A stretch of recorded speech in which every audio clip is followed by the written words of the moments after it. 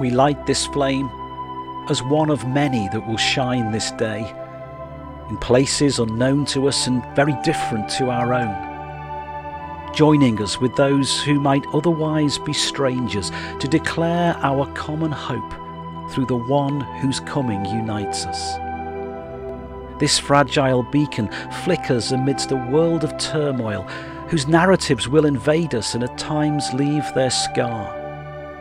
And like this flame, our minds at times might feel fragile and restless as we are disturbed by the winds of uncertainty and conflict.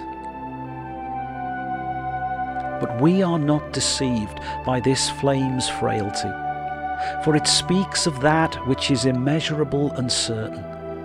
The peace of God is not confined or contained by human circumstance. Its source and foundation is deeper than the events of this world. And though we cannot deny that conflicts rage within us and without, we will seek peace. Peace with one another and peace within ourselves. For ours is a hope that will remain when this world's conflicts are finally overcome. A hope that equips us to wait in calm assurance.